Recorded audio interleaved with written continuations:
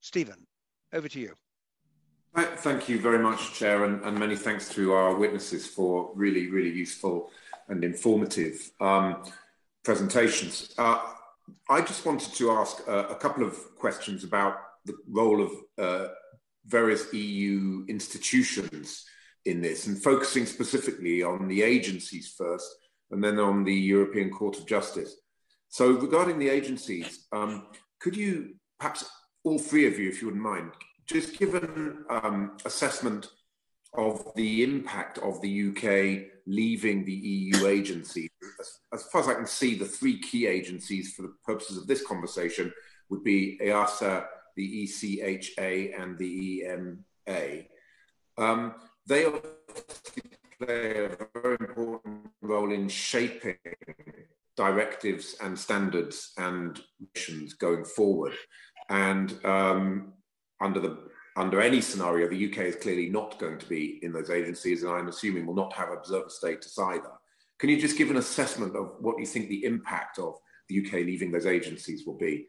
I don't really mind who goes first. Maybe Neil, and then Paul, and then Richard, if you wouldn't mind. Just a brief assessment of the impact of that. Yeah, I can provide a succinct answer. Thank you for the question.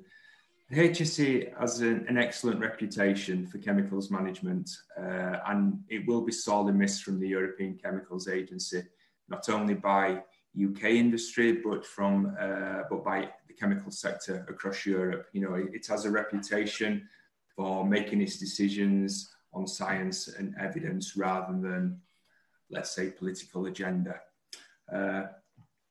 As I mentioned earlier, REACH data provision is based on volume, and I do have concerns that when the UK REACH scheme is totally independent of the European agency, that the level of information that the HSE will own or will hold will be considerably smaller than what is available at the European Chemicals Agency in ECHA. And this is why I believe the annex within the free trade agreement is highly important, not only for a data sharing mechanism, but to allow the respective agencies, the European Chemicals Agency and the HSE, to still have a communication channel to share best practice and have regular discussions on the development of chemicals management. And do you think that our absence from the agency will turn us into a rule taker rather than a rule maker? I don't know. If essentially there is no deal, we will be totally independent. It may be that to maintain some alignment within UK industry, we will end up copying decisions that are made in the EU. But I believe it's the objective of the regulatory authority to take the evidence which it holds in the UK and make its decisions independently. Thank you. Paul? I think the European Aviation Safety Agency will sadly miss both the sort of UK input it gets directly from the UK Civil Aviation Authority, but also the direct input it gets from UK businesses. I think the UK is one of the major aerospace economies in the world, and particularly in Europe. And if you like, the expertise and input that it will no longer be getting firsthand will clearly have an impact on its own capability, but also having a separate regulatory authority in the UK will also mean that it too faces a higher degree of complexity than is ideal. Thank you very much, and Richard. If I just sorry, just to pick up on the other, you didn't ask the rule taker one. Oh yeah, sorry. That applies to all of you as well. So please do comment on the rule taker thing. Yeah, it is highly likely that we will have to accept a high degree of the decisions made both by the European Aviation Safety Agency. The issue is about how much of an influence a separate organisation, the CAA, has in their ultimate decisions. But if you're not at the table when the decisions are being made, because by definition you're not in the room, you're not in the agency, then that, of course, massively limits your ability to influence and shape the discussion. Yes. Yes, I guess you agree. Yeah. Thanks, Richard. Thank you very much, Paul and Richard.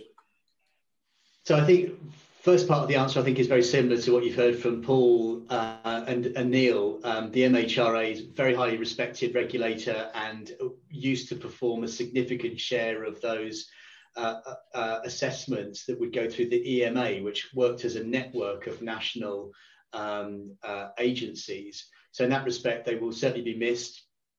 I think to go further and talk about the implications for leaving, it depends, I think, is the bottom line. It depends on whether we get that mutual recognition agreement, and it depends on whether or not the approach to defining a role and a vision for the MHRA for the future is realistic and at a realistic level of cost, if I can put it that way. So, as I said before, the stringent regulators, so the top quality regulators of the world in medicines, are very, very important for us. We absolutely support high regulatory standards, and we want to make sure that the MHRA is part of that international global community of regulators. But given the size of the UK, I think it's important to be realistic about where the MHRA can potentially be a de facto rule maker, if I can put it that way, by innovating and doing new things. And so I think it's going to be a little bit of a mixed picture between areas where we're likely to be very aligned with the EU and areas, if we get it right, where the MHRA could still be at the cutting edge. And if we can achieve that, we'd like to support it. Thanks very much. And a final question on the role of the European Court of Justice. So in areas where there is close alignment, and we are in effect copying the standards and directives and regulations that are generated from Brussels, how do you see dispute resolution working in that context? Would this, in effect, end up being the European Court of Justice that is acting as the referee in these situations? And I'm very conscious of time, so if you could perhaps give a very quick response to that. I don't mind anybody that has a view on it, please just speak up. From an aerospace point of view and aviation safety, we've never gone down. There's never been an occasion where any dispute resolution mechanism was required. So we're not anticipating that it would be in any new arrangements either. Thanks. Similarly, from our perspective, I think the moving away from the European Court of Justice has not been one of the big issues that our members have come forward with as a complicating factor. We think that is solvable by being a bit creative about who makes the final decision within regulation. But if there's any points of detail on that we could usefully follow up with you with afterwards, I'd be happy to do so. Thank you.